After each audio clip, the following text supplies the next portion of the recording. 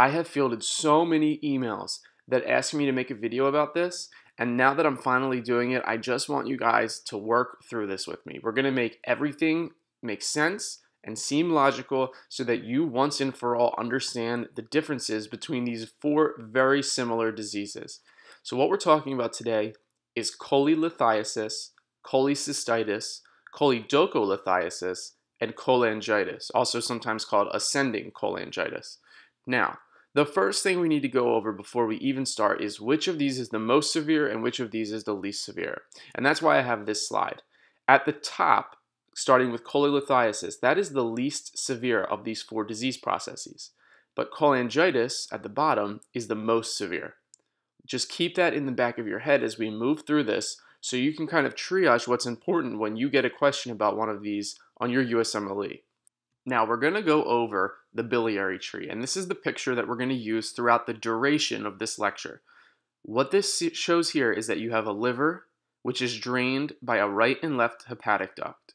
You have a gallbladder that's drained by the cystic duct. Those three ducts come together and form the common bile duct. The common bile duct is also joined by the pancreatic duct, which is not shown here, but the pancreatic duct connects to the big fat common bile duct, and then together all of that flows down and empties into the first part of the duodenum in the small intestine.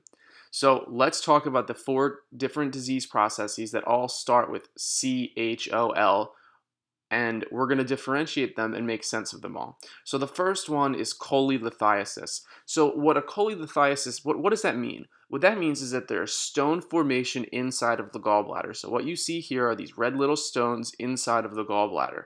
Now, the key to picking this out when they describe a patient to you in the question is that the patient typically will have colicky pain, right? Waxing and waning in the right upper quadrant. Sometimes they'll have cramps and then they'll disappear, and then they'll come back and then they'll disappear. That's colicky pain, and it's very classic of cholelithiasis. And it's oftentimes worse with fatty foods because, as you should be well aware, when the gallbladder contracts, it secretes a substance that is used to break down fats. And that is really the job of the gallbladder. So that's why this colicky pain is worse. Sometimes in the question stem, they'll tell you that a patient ate a cheeseburger 2 hours ago and has had this off and on pain in the right upper quadrant. The thing that you need to remember is that, first of all, stones in the gallbladder is fine. If it's not obstructing the gallbladder or not causing symptoms, but just happens to be an incidental finding on imaging, you can leave it alone. You don't have to do anything about it. It's only when the pain becomes really, really bad that you need to treat it. So let's talk about diagnosis and treatment. To diagnose cholelithiasis, you would do a right upper quadrant ultrasound. Very simple. That's always the right answer. If you suspect cholelithiasis, you do a right upper quadrant ultrasound. And what you'll see is something called acoustic shadowing. Now, I recommend that you Google what acoustic shadowing looks like. But basically, because you have these stones inside of the gallbladder, they're obstructing the light in such a way that it looks like there are these projected shadows coming across the gallbladder. And that shows up on ultrasound. And that's very pathognomonic for gallbladder cholelithiasis because it tells you that there are stones sitting in there. The treatment for cholelithiasis is elective cholecystectomy. Now, the reason that elective is in there is because that word's important. You don't have to do this right away. You can take out that gallbladder, but it's not an emergent procedure. The gallbladder coming out really depends on the symptoms of the patient, and that's the bottom line. Now, not included on this slide are the difference between cholesterol gallstones and pigmented gallstones, and I suggest that you familiarize yourself with the two of them, but just know that there are a couple types of stones that can be found in the gallbladder, and you should also know what contributes to each of them. So instances where you'll get cholesterol stones is when you have supersaturation of cholesterol. Instances when you'll get pigmented stones usually have to do with hemolysis. Those are some things to file away in the back of your mind, but the goal of today's lecture is to really help you differentiate cholelithiasis from the other hepatobiliary disease processes. So again, if I were to rapidly summarize cholelithiasis, I would say that it's stones that are formed in the gallbladder as a result of either cholesterol supersaturation or hemolysis, forming one of two different types of stones. The patient classically has right upper quadrant colicky pain. They usually don't have a fever or any other systemic signs. You diagnose it with a right upper quadrant ultrasound because it's cheap and non-invasive, and you do an elective cholecystectomy because you don't have to take it out right away since it's not seriously life-threatening. That is cholelithiasis. Now we're going to move on and talk about something a little bit different.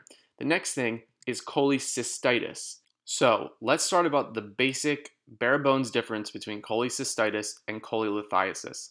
Cholelithiasis, lith, L-I-T-H, means stones. So there were a bunch of stones in the cholelithiasis. Cholecystitis is inflammation. Itis, of course, means inflammation, and cystitis means inflammation in the cystic duct. So how this works is a stone gets lodged in the cystic duct, and then everything behind that stone becomes inflamed, so the cystic duct and the gallbladder. Now, cholecystitis. It makes perfect sense if you think about the name. The cystic duct is inflamed and the gallbladder behind it is inflamed. So how do you differentiate these on physical exam? Of course, both patients, a cholecystitis patient and a cholelithiasis patient, have stones. The difference is that in cystitis, there's inflammation because the stone is lodged in the cystic duct. Okay? So this is cystic duct obstruction. Cholelithiasis is just stones hanging out. Nothing's become inflamed or obstructed. This patient will have a Murphy sign. That's really high yield and you need to be familiar with it. They'll describe it to you. They'll say that the patient takes a deep breath in and the physician kind of pushes their fingers and adds pressure around the edge of the liver. When they do this, the liver and the gallbladder drop down onto the physician's hands. And when that happens, because the cystic duct and the gallbladder is so inflamed, it hurts. So if there's pain when the patient inhales, and the physician's adding pressure in that right upper quadrant, that's a positive Murphy sign, and that is pathognomonic almost for cholecystitis.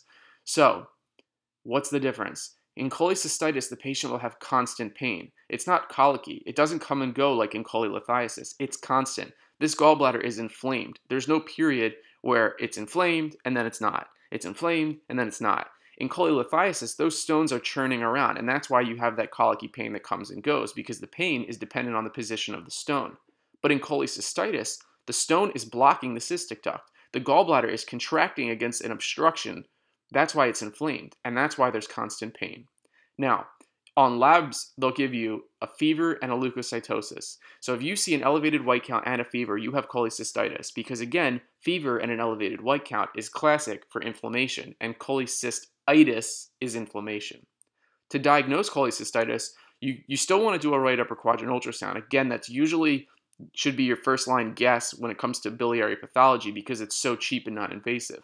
But if you can't do an ultrasound, or if that's not an option, you want to do something called a HITIS scan. Now, I think that you should Google a gallbladder HITIS scan and see what that looks like. But basically, you're seeing, can the gallbladder take up this special kind of dye?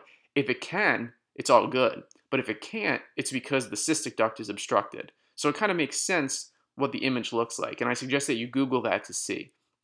Treatment here is going to be cholecystectomy. This is a little bit more serious than cholelithiasis. I told you in cholelithiasis, you can do an elective cholecystectomy, but here you got to take the sucker out. It's inflamed and you don't want to infarct any area in the biliary tree, so you got to take it out. You just got to remove it. So if I were to summarize cholecystitis in one really quick high yield manner, I would say that cholecystitis, just as the name implies, is an itis of the cholecyst. In other words, it's inflammation of the cystic duct due to a stone getting in there. There's a positive Murphy sign and constant pain. The reason for this is that the pain is just there because it's always inflamed. There's no coming and going. The gallbladder is contracting against a closed space and it's causing the patient lots of pain. The Murphy sign is there because the gallbladder comes down on the physician's hands during this maneuver and that hurts because it's inflamed. The fever and leukocytosis should tip you off that there's inflammation, which will further help you differentiate it versus cholelithiasis where there's no inflammation. To diagnose it, you want to do a right upper quadrant ultrasound because it's cheap and non-invasive. But if that's not an option, you want to do a HITIS scan because the HITIS scan shows you if the gallbladder can perfuse this special dye. The treatment is a cholecystectomy, and this is not an elective procedure. The gallbladder has to come out because it's inflamed and you could infarct it. Now, let's go on to the next pathology here, Choledocolithiasis. So let's say that the stone that was in cholecystitis went a little bit further, and this time got lodged in the common bile duct. That's what we have here. So choledoco just means common bile duct. So the first two letters of common are CO. So choledocolithiasis. So co for common bile duct, and then lithiasis again means stones.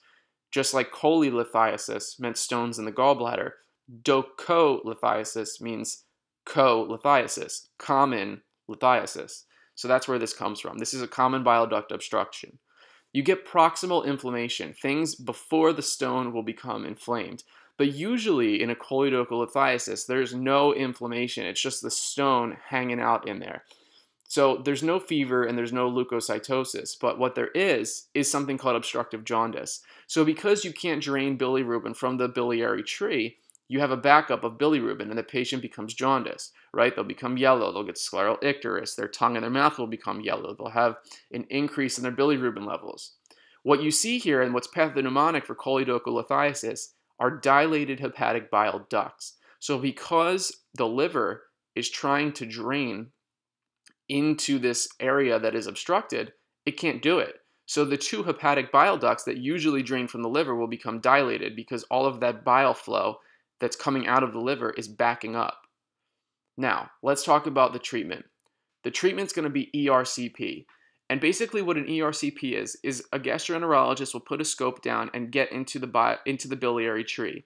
And ERCP, he'll be able to see what is in there, and he'll also be able to remove a stone if the stone is in there. So it's really high yield to know that ERCP is both diagnostic and therapeutic. Not only can you see with the scope what's going on, but if you need to, you can remove a stone while you happen to be in there. And that's important because there's an alternative test called an MRCP, and that's only diagnostic. The MRCP cannot remove stones, but the ERCP can. So that's what the treatment is here. So it's both the diagnosis and the treatment. The reason that we use ERCP is just it has better sensitivity and specificity for diagnosing choledocolithiasis when compared to a right upper quadrant ultrasound. A right upper quadrant ultrasound may still show you that there's a stone here, but the ERCP will definitively tell you if there is a stone, and also you can remove it. So choledocolithiasis, if I was going to summarize it, I would say that it's lithiasis of the choledoco. Again, choledoco means common bile duct. Lithiasis means stones. So it's a stone in the common bile duct. Now, for the most part, this causes a little bit of inflammation proximal to the stone, but no fever, no leukocytosis, and no major pain. It's typically a non-inflammation process, a non-inflammatory process. It does cause an obstructive jaundice. Remember, bile draining from the liver can't drain. It backs up and causes jaundice in the patient and dilates the hepatic bile ducts. If you see the words dilated hepatic bile ducts, the answer is choledocolithiasis. The treatment and the diagnosis is ERCP. All right, let's talk about the last biliary disease process. It's called cholangitis. Now, cholangitis, or sometimes called ascending cholangitis, is when you have a choledocolithiasis and then you get an infection. That's why choledocolithiasis needs to be treated promptly with ERCP, because it can progress to a cholangitis. Now, the reason that they call it an ascending cholangitis is because the stone gets lodged in the common bile duct, just like we saw on the last slide in choledocolithiasis. What happens next is that because you have this closed system where there's backed up fluid, that is a nidus for infection. So you have this infection that ascends up the biliary tree and causes inflammation in everything proximal to the obstruction. That's really high yield. So you will have Charcot's triad and occasionally Raynaud's pentad. Charcot's triad is fever, jaundice, and right upper quadrant pain. You're always going to have Charcot's triad. They're always going to give that to you on a physical exam. Fever, jaundice, and right upper quadrant pain.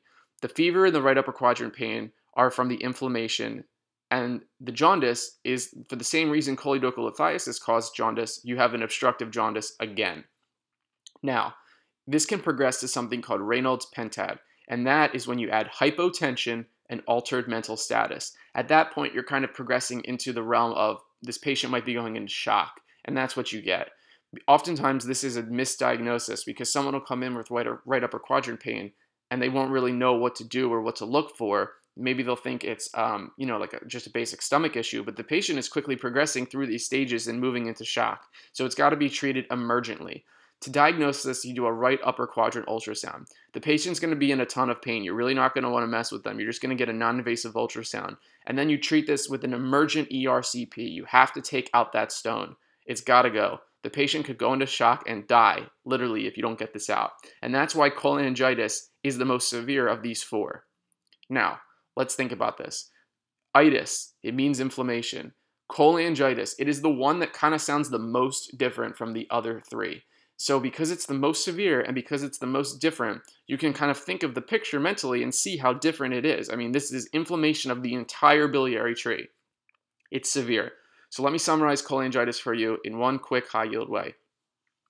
Cholangitis, also known as ascending cholangitis, is when there is a stone that gets into the common bile duct and causes an infection. It's basically a choledocolithiasis plus an infection.